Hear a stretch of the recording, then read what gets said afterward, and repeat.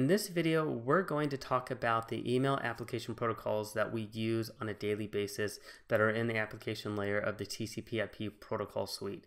So what are they? Well, there's SMTP, which stands for Simple Mail Transfer Protocol, POP3, which stands for Post Office Protocol, and Imap, which stands for Internet Message Access Protocol. So how are they the same, and how do they differ, and how do we use all three of them? Well, regardless if you're using a web-based or if you're using Outlook, you are using one of these protocols or a combination of them. Now, SMTP and POP3 have been around for quite some time, and Imap is a newer version. So let's start with SMTP. SMTP is a protocol that we use for sending emails.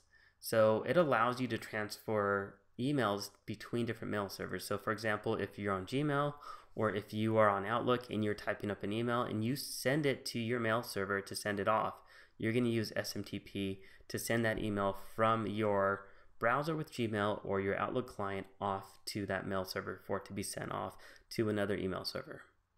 Now, what about if you want to receive emails? Because we all want to receive emails. We're not just sending them.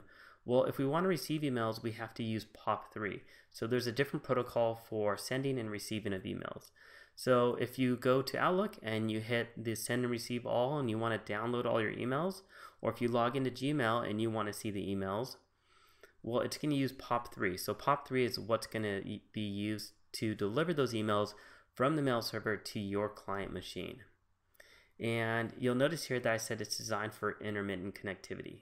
What does that mean? Well, it means that it's only going to query and send a request to the mail server whenever you ask it to. So for example, if you have Outlook, you set it to check for new mail every 5 minutes or every 10 minutes. Well, that's what we're going to do. It's set up to be used intermittently, and it's going to connect on a regular basis to download those new emails. So really, if you want to connect to an email server and you want to send and receive emails, all you need is SMTP and POP3. However, you can also use Imap. So Imap is a bit different in the way that it works. And let's go ahead and let's read this. So it allows users to access emails on the email server and either read them on the server or download them to your machine.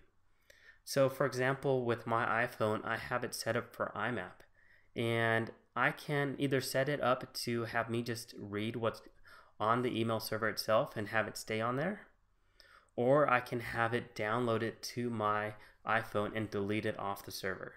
And it's based upon your preference on what you want to do. Now, the reason why we have Imap is that, for example, if you have multiple different machines that you want to access your emails on, for example, if you have an iPhone like me, and then I have my main desktop machine where I have Outlook on there. Well, I wanted to store all my emails in Outlook, but before I get to that point, I still want to be able to access them on the go, but I still want them to be available so I can download them onto my Outlook as well. So I'll set up Imap on my iPhone so I can access them and read all the emails on the server, but not download them. So I'm simply looking at my emails on the server itself. However, when I get home and I open my Outlook, I'm going to use SMTP and POP3, and I'm going to use POP3 to get all my emails off the server, and then when they're off the server, it's going to delete them. So that's why you would use Imap over POP3 or SMTP. Now, you're always going to use SMTP to send, but to receive them, you can either use POP3 or Imap, or you can use a combination of both if you have multiple devices.